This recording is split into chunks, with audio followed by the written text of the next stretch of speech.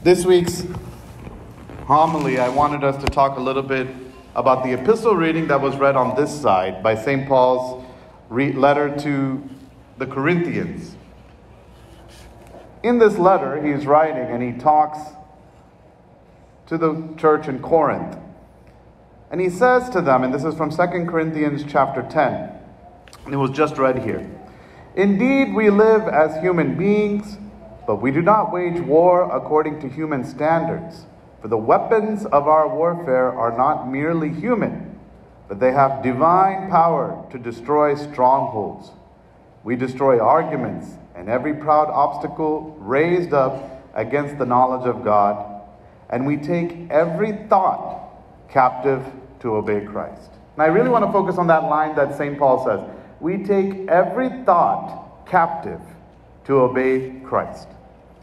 As we talked about, St. Paul is acknowledging the real warfare that all of us have is an unseen warfare.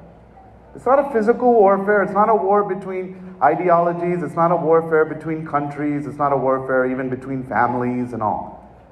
For each and every one of us, the warfare is light and darkness. The warfare is Christ and the saints calling us to the kingdom, and Satan and his armies pulling us away. That's for every one of us are dealing and battling in that warfare till our last breath.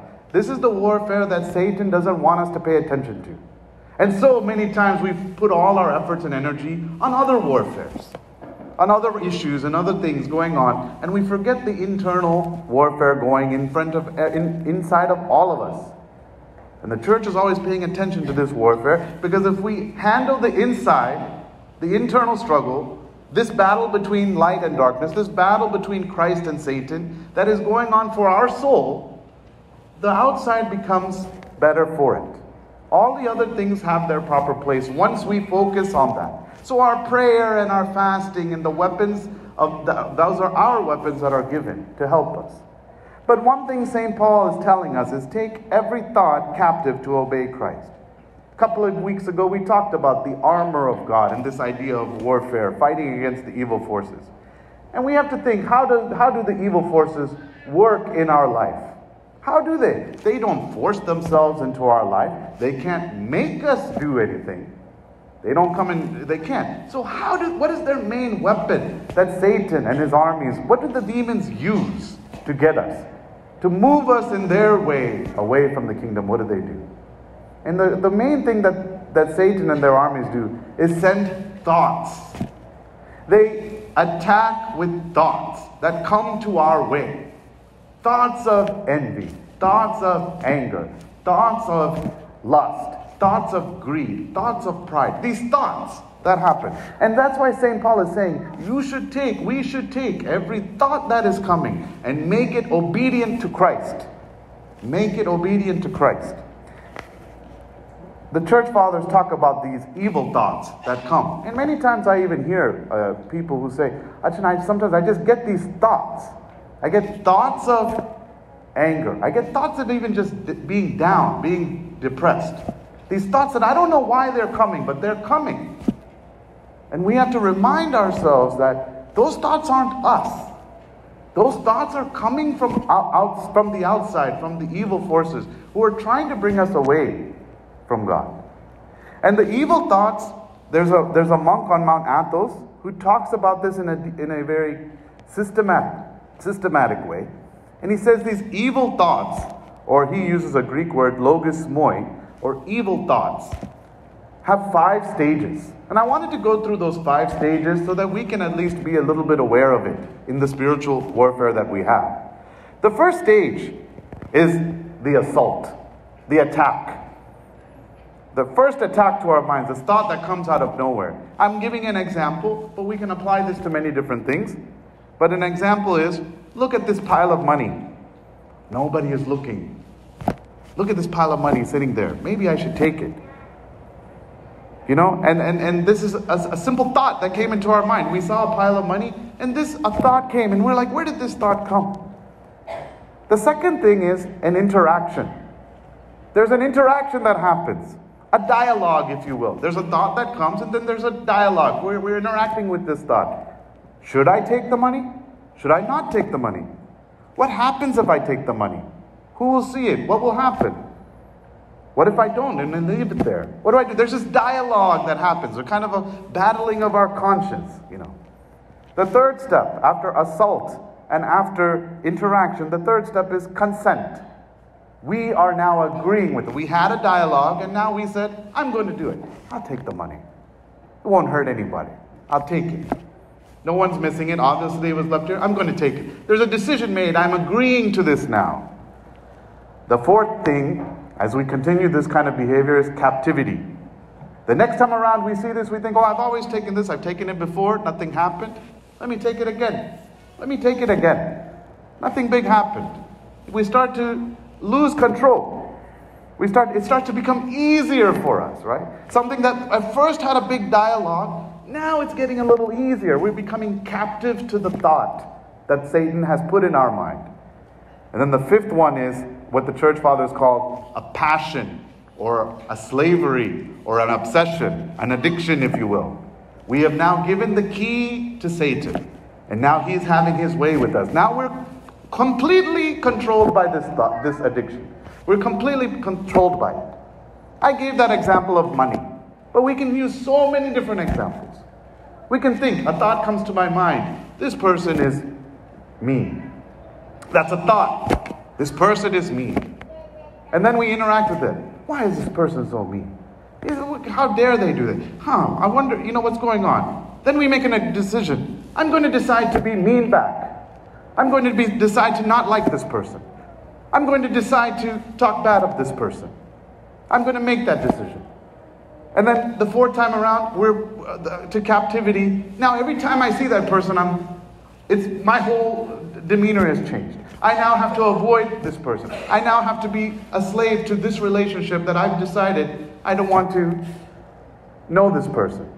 And then fifth, the obsession, we have a grudge. We're controlled by the grudge. It's a simple example, but sin and the way Satan works is like this. You can take lust, you can take greed, you can take pride, you can take any laziness, all of these different things.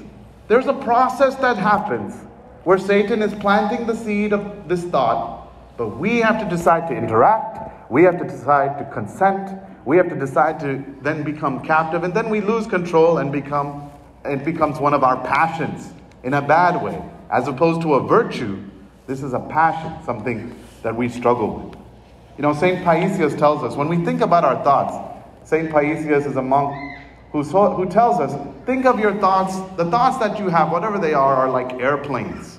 They're around, they're flying around. That's not your fault that they're there. The airplanes are there. But don't build a runway in your heart for the thought to land and stay there. Whatever those thoughts are, sometimes we have those thoughts. Don't build the runway in your heart.